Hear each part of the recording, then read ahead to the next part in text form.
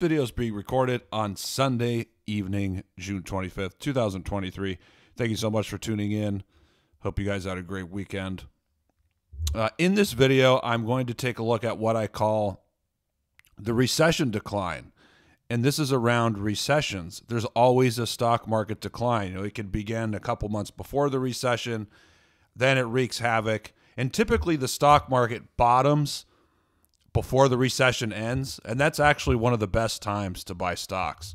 So I don't want to be all bearish in this video, but it's important to understand that. But at the same time, and getting into it, at the same time, if there's a recession, you're probably going to have a serious decline in the stock market. So this is a table going back to all the recessions, 12 of them since 1948. What is that? So about 75 years. And so the first column, that's just the length of the recession. The second column shows the S&P's peak before the recession. So when did the market make a peak? Not necessarily the peak, but when did the market make a peak before the recession? And so average, I think it comes out to like 1 or 2 months. And then you get, how long is that decline from that point? How long is that decline? And I think, I've seen some work depending on what data people are using. I mean, the average can be 5 or 6 months, something like that. Although, it might be a little bit more looking at all these. And then how much did the market decline? So, pause the video. You can take a look at this. And I have a lot of slides in this video. I'm actually going to go through every recession decline. And so every recession since 1948. So if I spend too much time on each of these slides, this will be a really long video. So I'm going to have to be quick here. So the arrows just show the decline I'm talking about. So this is 1948 to 1949. The yellow portion, that's the recession. So in all these charts, the yellow is the recession. This is the minus 21%. That's the recession decline. Notice how, a couple months before the recession ends, that's actually a really good time to buy stocks. You'll see this in all these slides. So this is the first one, 1948 to 1949. Here's the next one, 53 to 54. This was, I think, one or two of the most mild declines. So if I counted the peak here, it would have been minus 15%. But counting this peak, again, you can see the peak here. Here's the recession. So it peaked, 3 months or so before. This is the recession decline. Boom. Then you had the big move after the recession.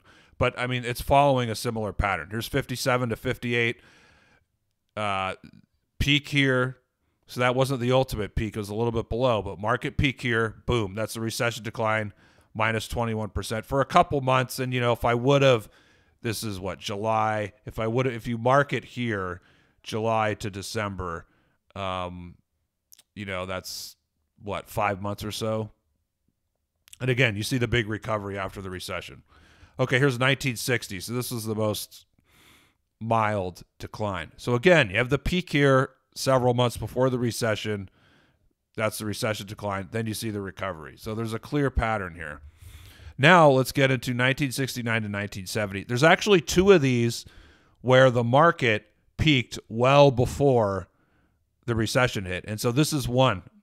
The other one, I'm going to say it now because I might forget. The other one is the 2000 to 2002 period. So the market actually peaked here, and it was down quite a bit, before the recession hit. So this is the recession here. This is the recession decline. So you have a peak here about a month before, minus 31%. Again, take note of this.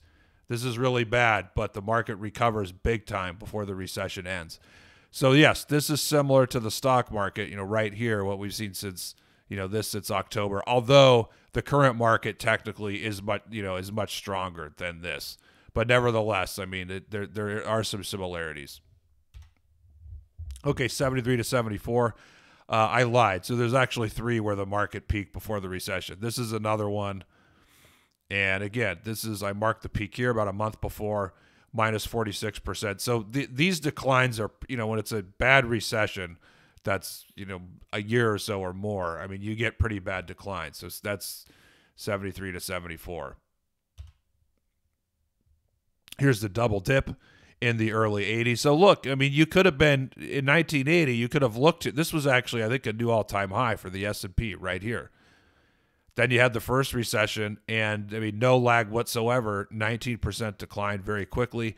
Then you had the recovery, but the second part of the double dip, so the market peak here a couple months before the recession itself, market peaks here, minus 25%.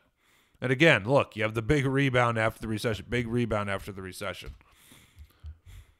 Here's 1990, because one of my buddies made the point. Well, the market went up during the 1990 recession, which I guess technically you could say, yeah, through the whole recession, it was flatter, it went up a little bit. However, the market went down 20% during it, so that's pretty significant.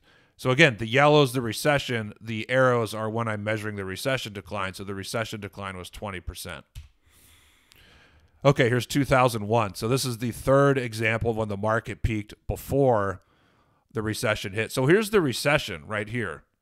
So the recession decline, I mark it here.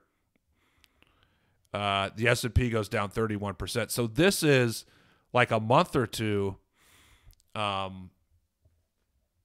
month or two before the recession starts. However, I probably should have measured it here instead of here. So if I measured it here, what is that, November 2000, then, what is that, 4 months or so, before the actual recession.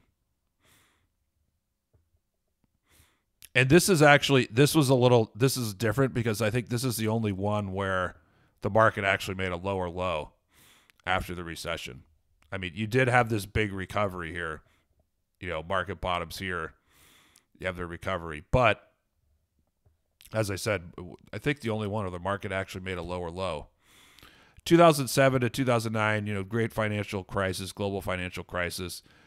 Basically, it's almost like the entire bear market because this is the recession. It was so long. And so, I'm measuring the peak, which is where the actual market peak was, so down 57, 58%.